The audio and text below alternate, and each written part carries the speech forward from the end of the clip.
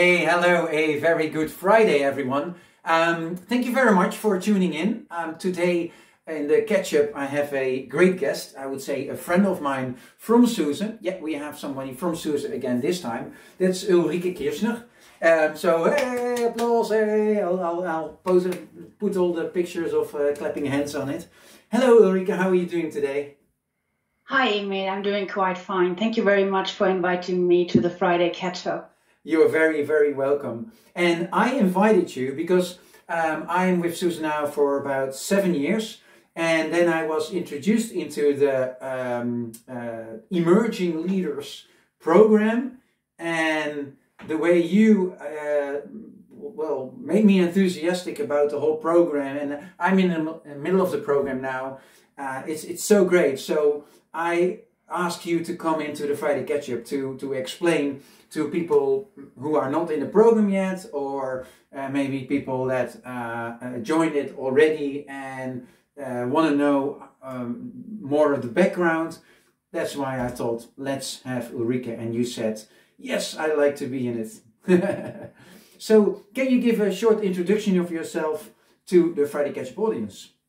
Sure, happy to. So my name is Ulli Kirschner. At least most of people know me as Ulli.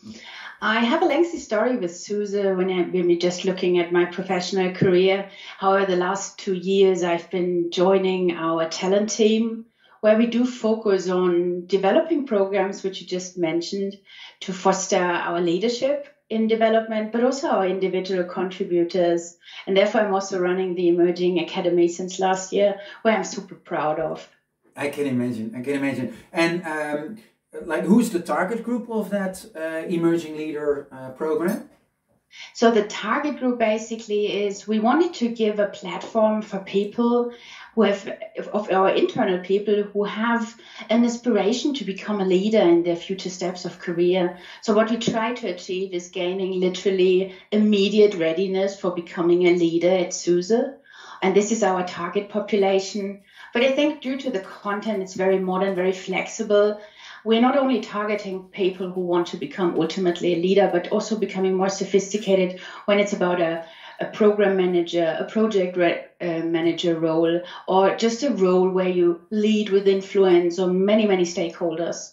Yeah, I might have to interfere here with Joy, who people who watch the Friday Ketchup regularly saw coming in as this small, but she's not that small anymore, and she's now terrorizing the setup here with playing with the cables and all the things here. So let's see if we're able to continue like this. I'm happy to have a little animal guest here. Yeah. So maybe I'm also introducing this from my personal side, right? Yeah, go ahead. I'm not only a HR professional since quite a while. We have been buying now 13 years ago a 400-year-old farmhouse on the countryside of Nuremberg, and this keeps us quite busy. We have some very, very nice pets we got for wedding, 2 mini pigs. They're not mini at all, but also having lots of animals around, and I just enjoy it. So I'm quite happy she's around. Yeah, I'm happy as well. Only thing is, can be sometimes a little bit distracting, or she can simply just quit the connection by pulling off wires and stuff. But we have, Lucky as well. We have Lucky in the show sometimes as well. Lucky! Here, come eens! She might be able to come. Let's see if she's coming. Hey, we listened in the opening to David Bowie, and the song's called Starman. You picked that song. Can you tell us why you picked that song? To be fair, Emil, I felt quite pressured in nailing down a song which is really important to me, right? Because I'm listening to all sorts of music, and I feel very inspired, because what music does with me, it really gives me good energy, good atmosphere. And for instance, when I'm out in the garden, I love to hear loud music around and giving the neighbors also a flavor. But I think why I picked David Bowie is, and it's just really an example. I think he was a genius. I think his music is still so timeless. So the song itself was published, I guess, in the early 70s, and it's still so nice, right? You just can easily listen. It is so meaningful. It's triggering curiosity, which I also like a lot personally, and also business-wise, right?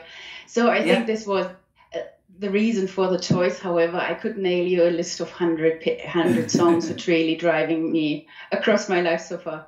Yeah, well, the same for me. I also, if the people ask me to pick one song, it's very difficult, but sometimes if you're in a certain mood, a certain song comes along with it, right?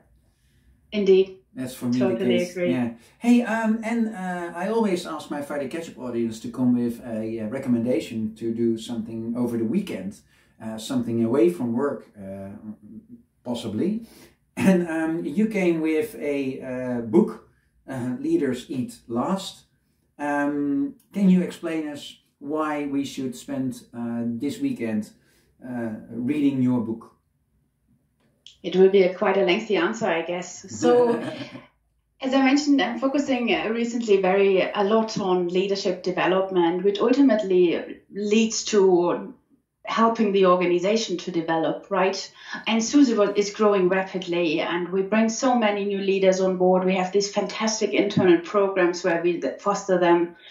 And in the modern world, it's not only about being a classical people leader. I think all of us have pieces where we lead something, right? And I think what Simon achieved in this book, and I'm a big fan of him, he really drives theories of servant leadership, people understanding themselves as leaders to enable and foster their teams, and why it's so important to foster on team collaboration.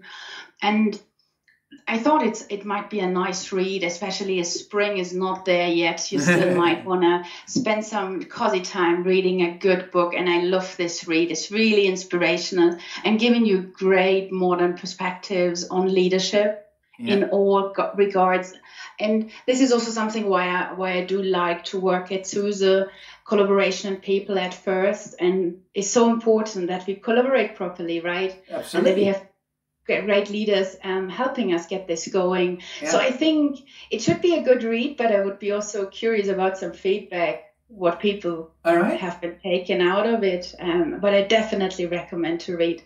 Do you know if it's also available as an audiobook? It is. It is. Okay, good. Because I don't prioritize enough to actually open a book only in holidays and then long holidays, and then even after a long holiday, I'm halfway through an actual book, and then work starts again. I don't come to it, but with my wireless ears, the earbuds, I do get to listen to a lot of podcasts and some recommendations from people from the Friday Ketchup actually. It's cool that you're saying this, because there's also some podcasts available of him. He has a fantastic LinkedIn channel with short inspiration, which he drops constantly. So also this I can definitely recommend as a source for inspiration. All right. Well, I put the link underneath here. So I'll put it right there.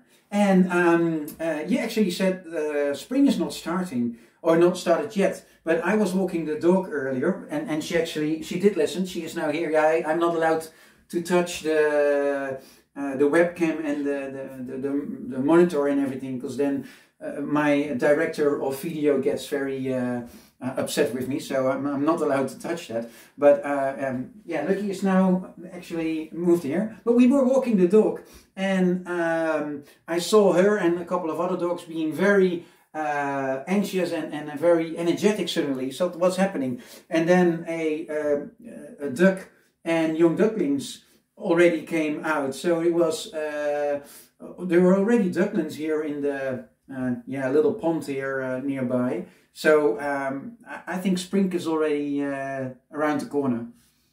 This sounds promising and good. I think for many of us, right, we stayed lots of at home recently.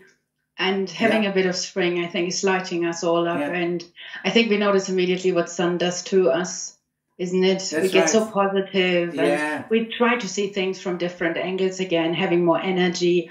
I really enjoy this time. So I'm a bit jealous. I haven't seen the ducks, but sounding promising. It is certainly, well, okay. The video director also asked me to stay within the range of 10 minutes, and we are pretty much there. So I want to thank you very, very much for your time and effort to be in the Ketchup with me. I'm really looking forward to the next phase into the Emerging Leader program. So I'll probably see you somewhere next week. Actually, it's during Carnival. Do you reckon people around who are in the program might be a little bit affected by that. I don't know. Do you think? This is a good shout, Emil. Maybe we can make out something. And yes, I am so glad having you on the program. I really enjoy the collaboration with you. Thank you very much for giving me the opportunity to be with you today. Thank you very much. You're very welcome. All right, thank you very much everyone for watching. And if you like this video, please give us a thumbs up or a heart or something, because then we actually can see feedback. And if you have questions or feedback on the book / audiobook that Ulli recommended to us, Leaders Eat Last, then put it in the comments as well. Yeah, see you next week. Have a good weekend, and thanks for your attention. Go back to David Bowie and Starman. Bye bye, Ulli. Bye bye.